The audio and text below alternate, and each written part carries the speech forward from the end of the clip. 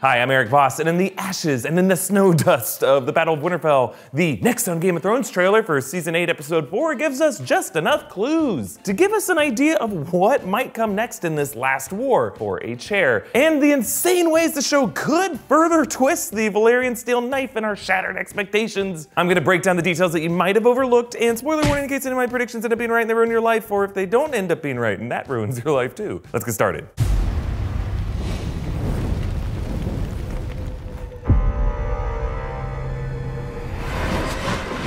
We have won the Great War. Now we will win the last war.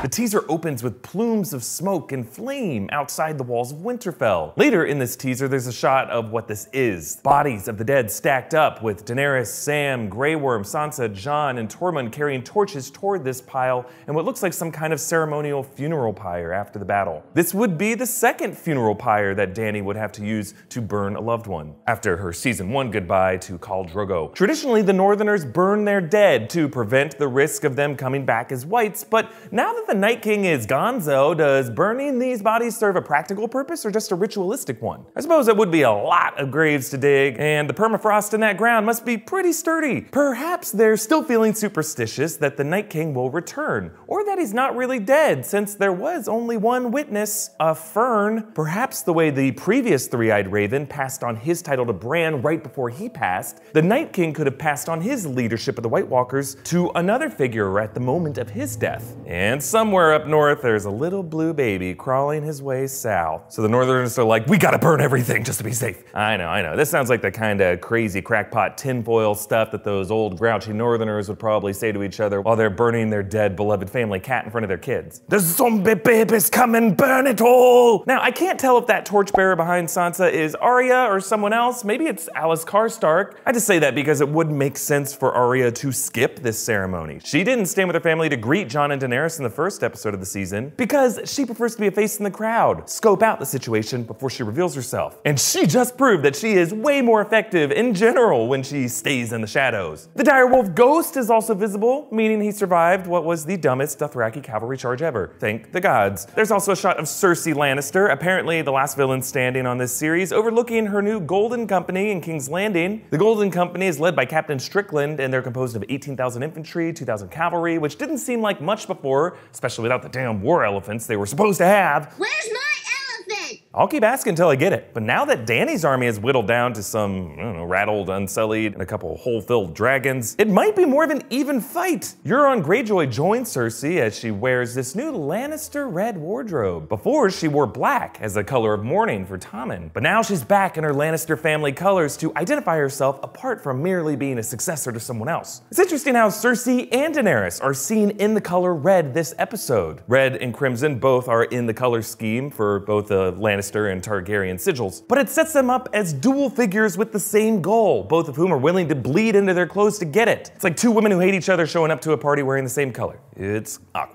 Daenerys declares that they've won the Great War, but now they'll have to win the last war, which cuts to a shot of Dany toasting the Northerners as a cheer and victory. But there may be something screwy going on with the editing here. Dany is wearing different clothes in these two shots, and they're clearly part of different scenes. I'm thinking that Dany brought up this "now onto the last war" line to a smaller room, a less enthusiastic one, with like Jon or Davos saying, sure, my queen, I'm with you, but I don't know if you'll convince the other Northerners to help you take the Iron Throne. But you know, nothing stopping you from bringing it up to them. And then the big room victory toast, Daenerys gets some big cheers initially, but then she starts chanting, "One more war, one more war." And then, you know, it gets awkwardly quiet. And then just to break the tension, Tormund Giantsbane slurps from that horn of milk. We'll see. Let's move on to the second half.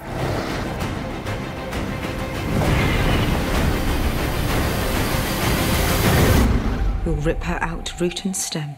Daenerys greets Drogon, and the surrounding terrain looks significantly less snow-covered than what we saw before. There was always that theory that the White Walkers brought the season of winter with them, and that without them, winter doesn't really exist. Now, I don't know if all of the seasons of Westeros are just magic. It did still seem to be snowing after Arya killed the Night King. Maybe the White Walkers just have the power of Storm from X-Men, but there definitely is some connection between the White Walkers and how cold it is. There's a quick shot of Arya smooching Gendry, and this might be the only victory overlapping Arya does. Again, she does not want to be in the spotlight. I could see her allowing Jon or Daenerys to take credit for the Night King's death, since really it was only Branch who was there to see it, and publicly, Jon and Dany's plan was for one of them or their dragons to kill the Night King. So claiming that victory would help further either of their positions politically. Another shot shows Dany marching away sternly, perhaps reacting to the Northerners feeling less eager to join her march south. One of those Northerners staying put is Sansa, who watches Dany's army march away from Winterfell.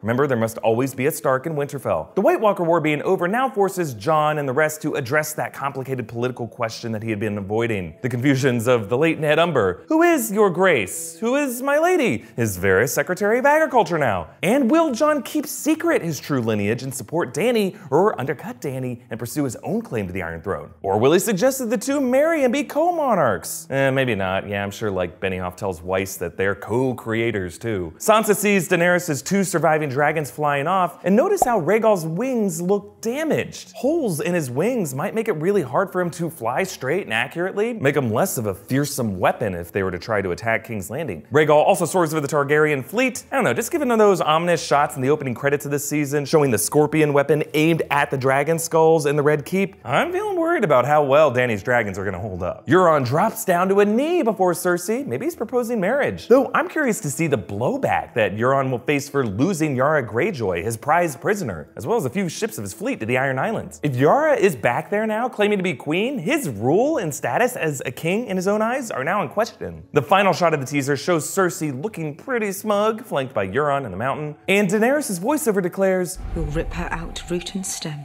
Root and stem is an interesting phrase. It's been used a few times before. Last season, Arya spoke it when she was posing as Walder Frey, taunting the Freys as she killed them, that they shouldn't have left one wolf alive after the Red Wedding.